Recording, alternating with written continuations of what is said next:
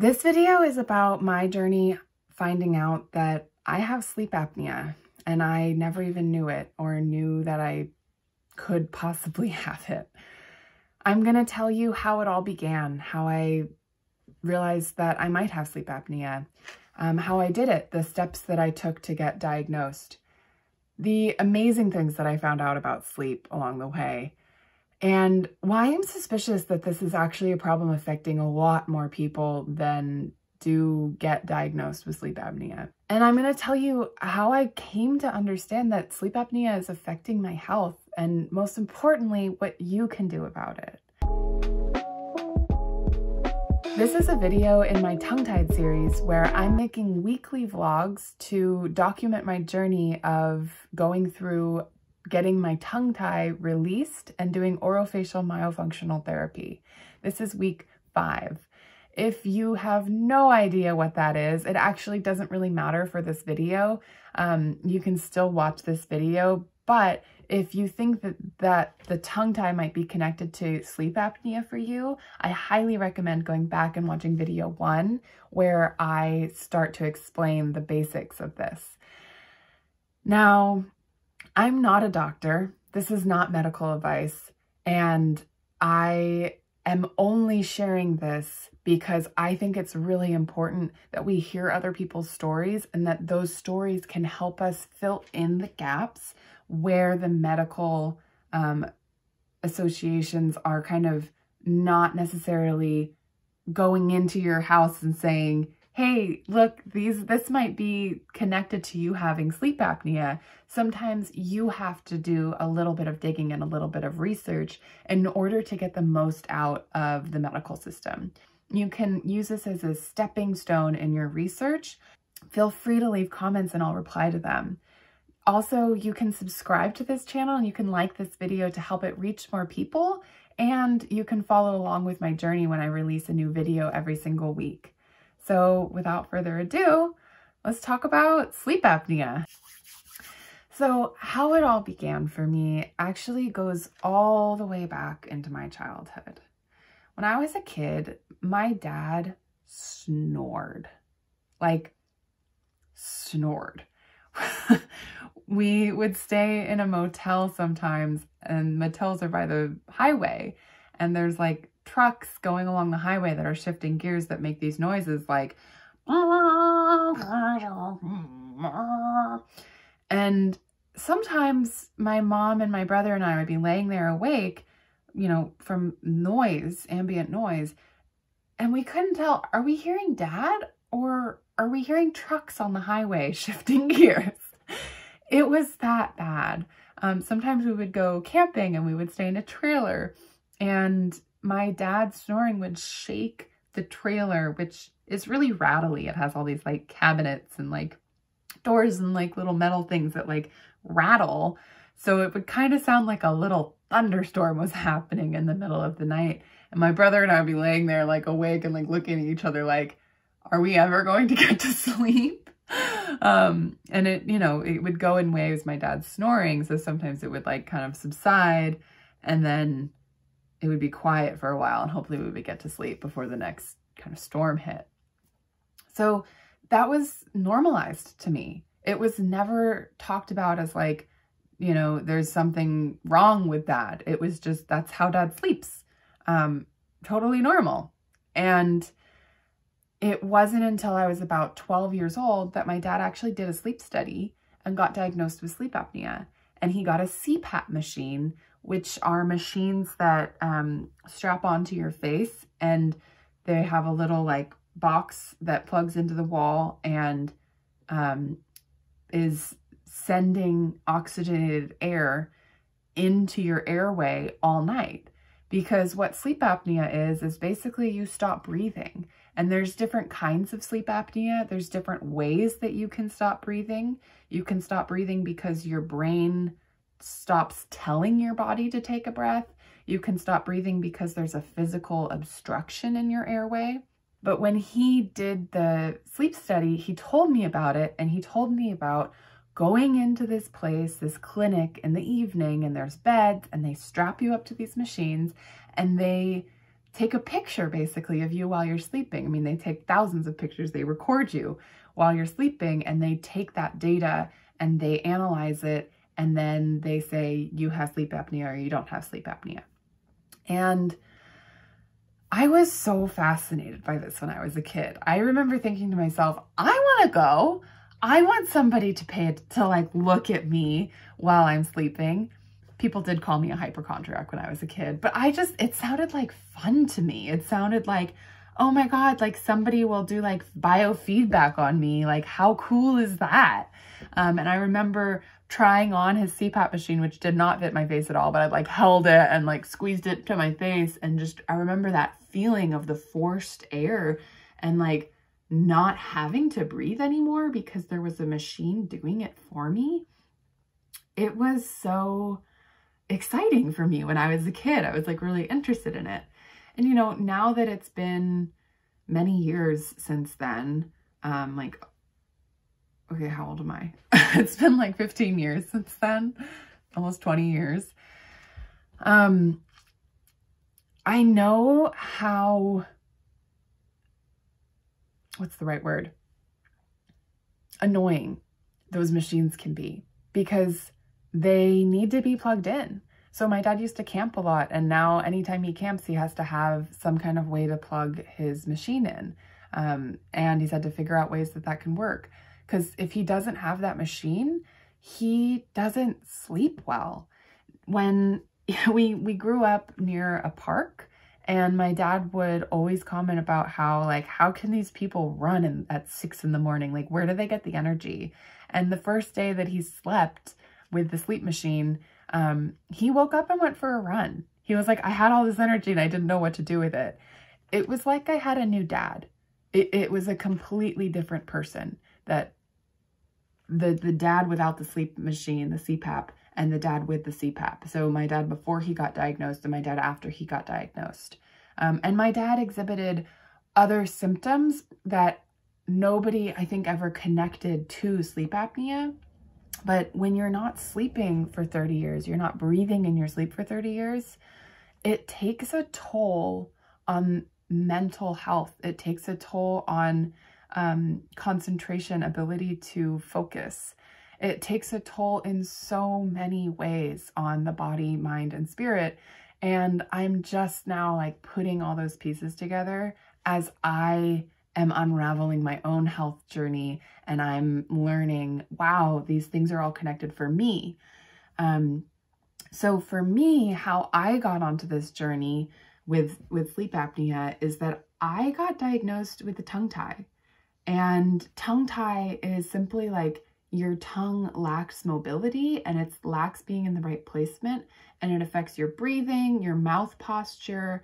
It can affect your jaw, your development of your mouth, your muscles in your face and neck and shoulders and tension. And it can lead to things like sleep apnea and having obstructions in your airway while you're sleeping, so you're not actually getting proper sleep. So you're feeling tired all the time and you're not able to concentrate. There's even correlations between tongue tie and ADHD, especially in children. And I'm realizing that, you know, basically it's all like a spectrum of how long have you been making these compensations with not having proper tongue posture, not having proper breathing, not having proper sleep, for it to develop into a condition where you actually get diagnosed with sleep apnea. And apparently at 29, I have progressed that far. And I would say that I am a very mild case. I never thought that I had issues sleeping before this year. So that's a little bit about my journey and how it began and how I got to this place of getting a sleep study and realizing that it could be a really important piece for my health.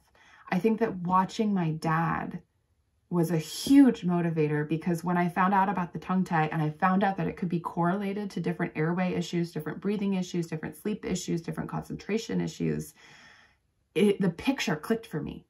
I knew what that looked like. I knew what it looked like to be a man, you know, in past middle age, dealing with these symptoms that he's probably had since he was a kid.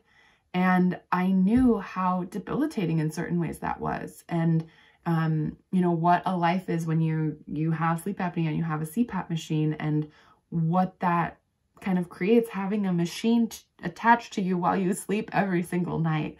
So when I realized that I could do orofacial myofunctional therapy to address the issues in my airway, address the issues in my breathing, it was like a no-brainer for me when I knew that I could get the tongue tie release, which is a surgery to physically cut the tongue and allow it to like return to posture. A no-brainer for me that, you know, I wanted to do what I could to avoid having TMJ, grinding, teeth grinding at night, sleep apnea, you know, all the different things that I had seen people struggle with. So that's my journey of how that all began. And the steps that I took to actually get diagnosed was pretty simple. The big part was like putting it together in my head and making it a priority and being motivated to like go through the steps of, so I talked to my primary care provider and I said I would like a sleep study. And she said, do you snore? And I said, not really. And she said, do you sometimes snore? And I said, yeah. And she said, okay. Because basically with a referral, there needs to be some kind of reason. But once you get that referral, I got a call from a sleep center where I live to schedule an assessment. And I went in and I filled out their forms, which were like, basically, do you nap all the time? Do you fall asleep in the car? Do you fall asleep when you read? Do you fall asleep? Do you fall asleep? Do you fall asleep? Do you fall asleep? And I'm like, oh my God. Because I'm the friend in my friend group that's like the notorious napper. Like I will nap for 4 hours in the middle of the afternoon, no problem. 6 hours even. Like I will nap a lot. I will fall asleep in the car. I've fallen asleep in the car since I was a kid. So I'm filling out the form and it's just all clicking to me. I don't know if you've ever had one of those experiences where you finally show up to like the right specialist's office or the right doctor's office and their intake forms are like, you can basically check every box. It feels so good. I remember I texted a friend that day, because I did the sleep apnea study the same day that I went and did my tongue tie assessment where I got diagnosed with tongue tie. And then I went to the sleep study and they said I probably have sleep apnea. And I remember I told a friend, like, I just got diagnosed with 2 different conditions today, even though I wasn't technically diagnosed with sleep apnea that day. And he was like, oh, I'm so sorry, Lil. I was like, why are you so, like, I'm excited. This means I can do something about it. Like, this is a pathway for me to understand what's going on with me. It was like just a revelation that there could be somebody out there who can help me.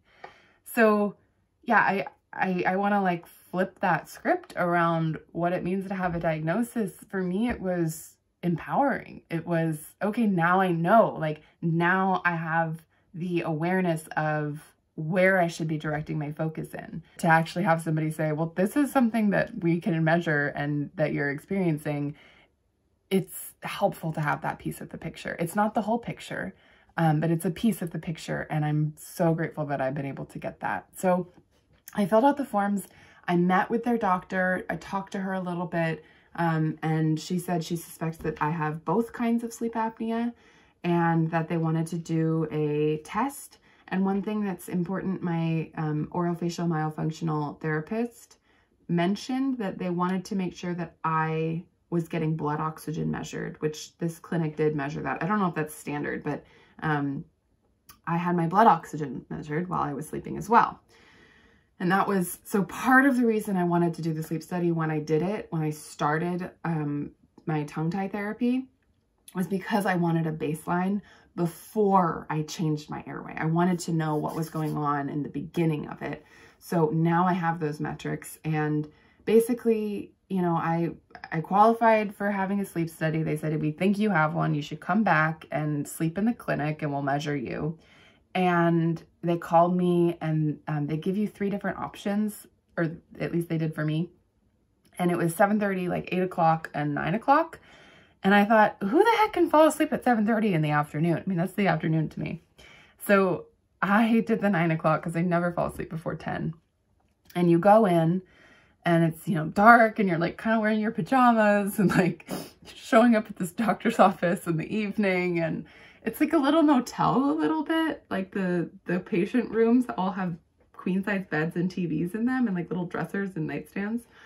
And you go into one of the rooms and like you get ready for bed basically. And then they set you up. It takes about 30 minutes to like put the electrodes and all the different measuring devices on you. And then you lay in the bed and then they turn off the lights and there's a video camera and like a two-way intercom in the room. So you're being watched while you sleep. You're being measured and recorded while you sleep. It's a weird experience. I just will put it out there. It's weird. As a kid, I was like all excited to do it. And I had this moment of like realizing my childhood dream when I was driving there in the evening of like, oh my God, I'm driving to a sleep study in the middle of the night. I've always imagined doing that, like since my dad had his sleep study.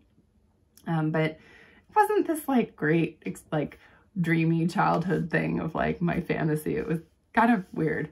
I loved my sleep technician. I will say that that was really crucial, that my sleep technician was super nice, super comfortable with him. He was just really personable, made me feel really secure and just at ease. He felt very competent. Yeah, that was great.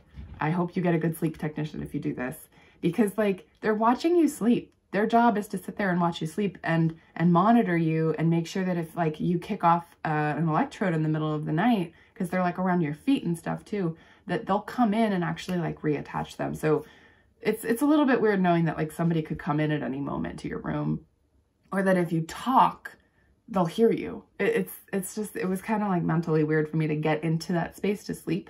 That's basically how it works. So then once you do the sleep study, they call you with your results.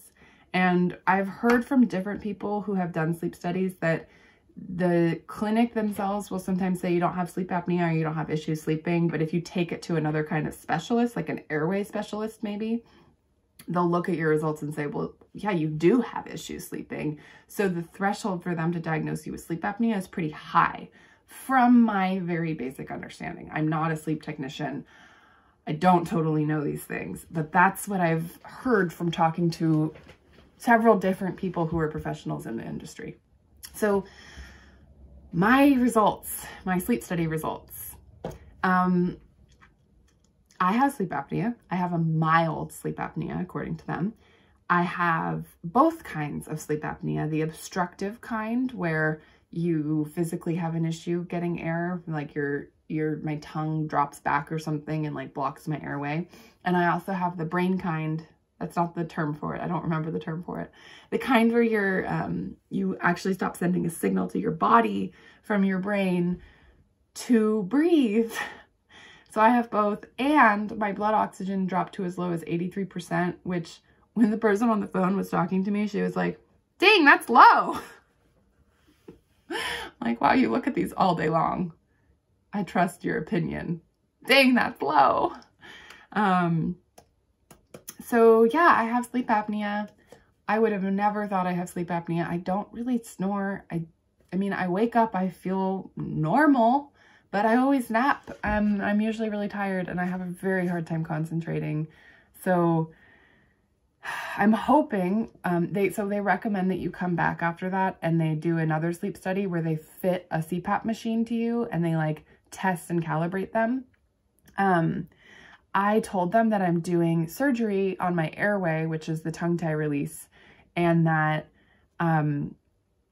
I asked, like, should I get fitted now or should I wait until after? And they said, oh, if you're doing surgery, that's great. But like, they never even told me that that was really an option from the sleep clinic. I don't think they would recommend that for mild cases necessarily.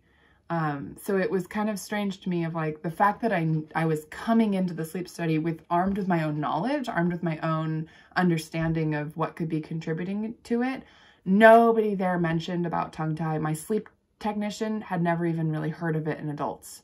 That's how like different these worlds are, that I've somehow found out that there was a connection but people working in the sleep clinic didn't even know that tongue tie could necessarily be connected. And when I started telling my sleep technician about tongue tie and my symptoms and what was going on, he goes, yeah, that makes perfect sense.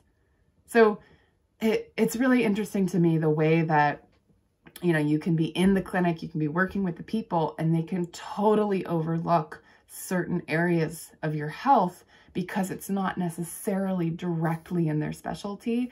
So for me, that's been why it's so important to be researching online, be watching other people's stories, because you can pick up these little bits of information of like, wait, that's connected? Oh, I should be looking into that. Like, for example, I had no idea that my pelvic health could be so connected to my mouth health, and that there's like these connected muscles that I'm, you know, if I'm doing myofascial release on my jaw to prep for the tongue release, that like it's releasing things like my psoas, which my psoas is like incredibly tight. So now I have I called my primary care provider and I said, hey, can I have a referral to a pelvic floor physical therapist? And she said, sure. Are you incontinent? And I said, no, but I have these other symptoms. And she said, okay, great. I'm mailing over a referral right now. So, and I had already done the research and said, this is the pelvic floor therapist I want to work with. And I already called that office and I asked them when their next available appointments were. And I found the office in Chico that could get me in the soonest. So there is an art to getting care from the medical establishment. And I feel like I'm just starting to learn how to navigate and really work the system in a way that works for me. And it's feeling really important for my health that I actually have that access and that knowledge. And I know that that can be a huge barrier for people. So I'm feeling grateful, definitely, that I'm able to spend hours on the phone researching, calling people, figuring out what needs to do, what happens. You know, I have spent like 4 hours on the phone with my insurance this week already. But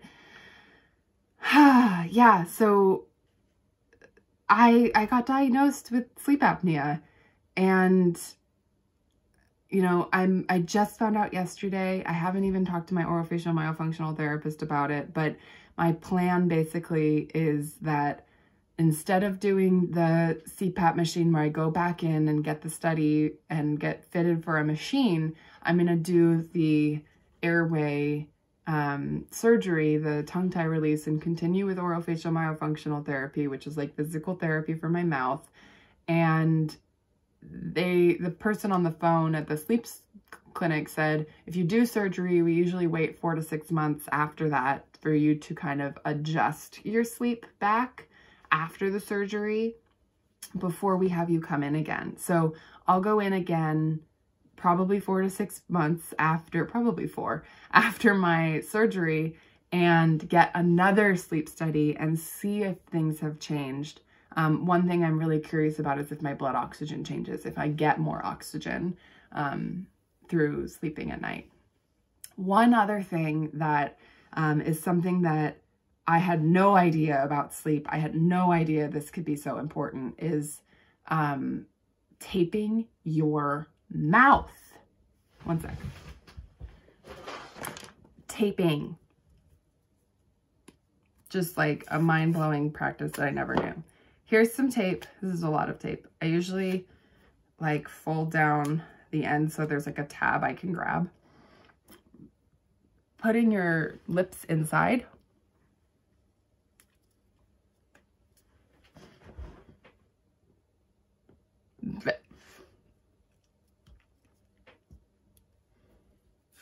This is how I've been sleeping now. And I've been sleeping so much better. My orofacial myofunctional therapist, Brooke, told me about this. And it's just totally changed my sleep. I sleep so much better. I'm breathing out of my nose and I can't open my mouth.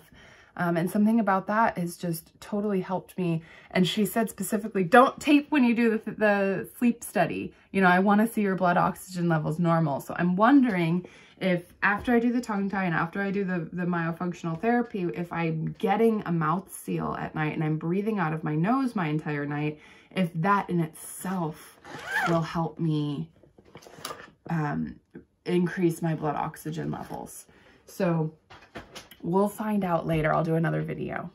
So that's my story. That's how I came to understand that sleep apnea might be affecting my health, you know, how it all began, what I did, the steps I took. So I'm really grateful that I've been able to find a team of people, both in my personal life and medically, to support this journey that I'm on. And yeah, it's just really, really important that we all feel healthy and well. So yeah, if you're wondering what you can do about it, I'd say the first step is to contact your primary care provider and to request a sleep study, and then do the sleep study and see where that lands you. If you come back without having, like, you don't qualify for sleep apnea, like you didn't get a diagnosis, and you still think, well, I think I have something going on, I would recommend talking to a DDS or an ENT, like a dentist or an ear, nose, and throat specialist that has experience working with airway issues. There's an institute called the Breathe Institute and Dr. Zoggy that are kind of the leading airway specialists in the United States. He's down in LA. They have a great website. They have tons of information online. I think they have programs around dealing with sleep apnea and airway. So I would definitely recommend looking at their online resources. They probably have a lot of resources about what you can do. Trying the mouth taping can be really helpful. And finding basically somebody who will support you and help you on this journey and believe you and not gaslight you, and just like get you the resources that you need to get assessed and hopefully get better. So yeah. Again, thank you for watching my videos. This has been week 5 of my tongue-tied journey. You can like and subscribe and comment. I'll get back to the comments. I read all of them. And see you next week.